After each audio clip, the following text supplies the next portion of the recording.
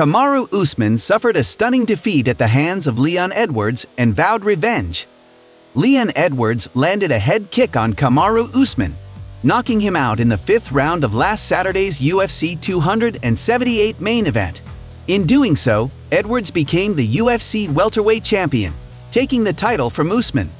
Following the fight, Usman issued his first statement on social media after being taken to a local hospital for precautionary reasons. He said, "Champs F, up sometimes, but we bounce back and come with vengeance." Usman's defeat was shocking, as the former champion was ahead on all scorecards. After his initial statement, Usman took to Twitter to congratulate his opponent. "Damn, I love this sport. Things happen, but alhamdulillah we move. Congratulations," tagging Leon Edwards. Usman has shown himself ready to face his rival for the 3rd time. However, it is still too early to decide when the fight will happen since he will need some time to recover. Dana White thinks Kamaru Usman fought the perfect fight until he got caught by Leon Edwards. The main event of UFC 278 left many spectators stunned after Leon Edwards shocked the world with a surprising kick that finished his opponent. Everything seemed to indicate that Kamaru Usman would successfully defend his welterweight title for the 6th time. However, the Jamaican managed to turn the fight around at the last second and get the victory. White states, "You think of everything that was on the line for Usman tonight, and Usman fought with absolute and total confidence all night. He fought the perfect fight. It might not be the most fan-friendly style, but he was landing big shots to the body, big shots to the head, elbows. Couldn't have fought a more perfect fight until the last minute." I thought that Usman fought the perfect fight. And it was crazy because I was listening to the commentary, and Rogan and Anik and DC were dead on with everything that they were saying on what Edwards needed to do and what he should be doing. And as soon as they were saying it, literally lands the head kick. And yeah. It's kind of hard to contextualize like the entire history of the UFC in one moment, but is that one of the most shocking finishes to a title fight that you ever remember? Yeah, I mean, you think of everything that was on the line for Usman tonight, and you know, and Usman fought with absolute and total confidence all night. Fought the perfect fight. You know, might not be the most fan-friendly, you know, style, but he was landing big shots to the body, big shots to the head, elbows. You know, couldn't have fought a more perfect fight till the last minute.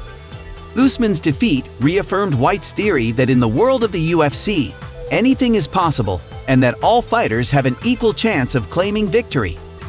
Jon Jones keeps his octagon return promise with UFC 282. After much anticipation, the man widely regarded as the UFC's GOAT, alongside Georges St-Pierre and Khabib Nurmagomedov, will finally hold true to his promise to fight in the heavyweight division. For many years, Jon Jones dominated the light heavyweight division and was bored of defending his title against any opponent he faced. This earned him the record for the UFC fighter with the most title defenses in the sport's history alongside Demetrius Johnson. For that reason, Jones promised to move up a division and try to win the heavyweight belt, meaning he needed to move up not only in weight, but also in strength and muscle mass. Although the announcement has not been made official, Jon Jones is already dropping hints. T-Mobile Arena will host UFC 282 in Las Vegas on December 10th. And Jones tweeted he will likely be part of that main card. Apparently, he could face former heavyweight champion Stipe Miocic. This could pose quite a challenge for Jones and bring us a great fight to watch. Conor McGregor has mocked Kamaru Usman for being knocked out by Leon Edwards. Conor McGregor took the opportunity to generate controversy and mock Usman after former welterweight champion Usman suffered a terrible defeat at the hands of Leon Edwards. Moments after Usman was knocked out, the Irishman wrote "ha ha ha ha ha ha" on his social media. He added, "Usman gonna come out saying he from Pluto after that smack haha, Marty Green Pants from Pluto." Gaethje says he believes Islam Makhachev won't dominate Charles Oliveira. Justin Gaethje doesn't have an official pick for the UFC 280 main event between Charles Oliveira and Islam Makhachev. However, he doesn't believe Makhachev can dominate Oliveira in any way. After Gaethje attended Saturday's UFC 278 event in Salt Lake City, He was asked to give his thoughts on the fight between Makhachev and his most recent opponent. The American responded to reporters, "I'm 100% confident that Islam will not dominate Charles, and that's about it.